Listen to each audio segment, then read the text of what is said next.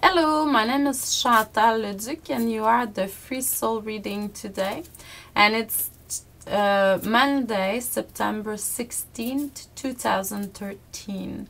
Firstly, I would ask you to really center all your energy at the heart chakra level, to send an intention to the universe to receive a message for your evolution, for your healing today.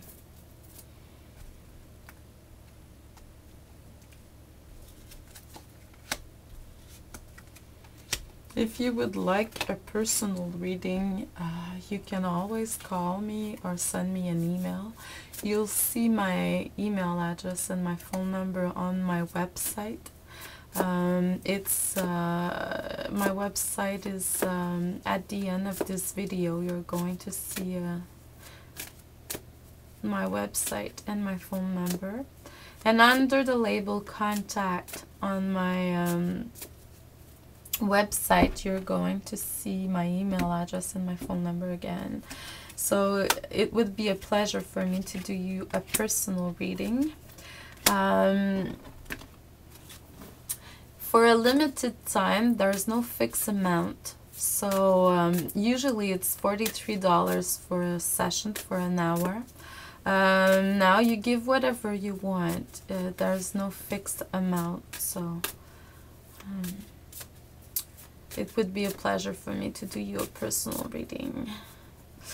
Today, they're sending me a lot of messages, like if some of you were connected to some vibration that we don't even know here on Earth. It's vibration, it's not human vibration, I can see. It may sound weird for some of you, but it's really what I sense. Some are connected to really other kinds of vibration than humans. What I receive is that by the past you've got a lot of potential to be an entrepreneur. But there's something in your business or project or whatever that had to really stop because there was something you weren't doing right. And the universe stopped your project. And it's like if you had to listen more to your guides, to your inner voice, and you had to have a better control, even if we don't have any, on your life. By getting some new tools, some new keys in your life.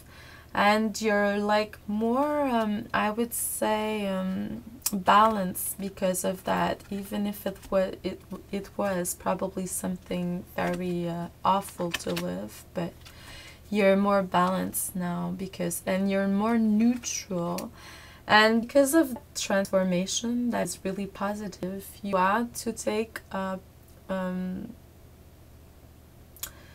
was something that you had to do alone, so you were more in the solitude because of that. But it's really, really nice. It's a positive transformation. Now you're listening more to your inner voice. Your energy is really, really better, and you're going forward on your life path more. But there's still cycles to things to heal, like there's struggles inside of you, and you're gaining more wisdom, I would say, because of the healing that you're really. They're telling me that you have to connect yourself to the source, to God, but also to Earth. It's like if some of you were not grounded enough, or you're grounding yourself more.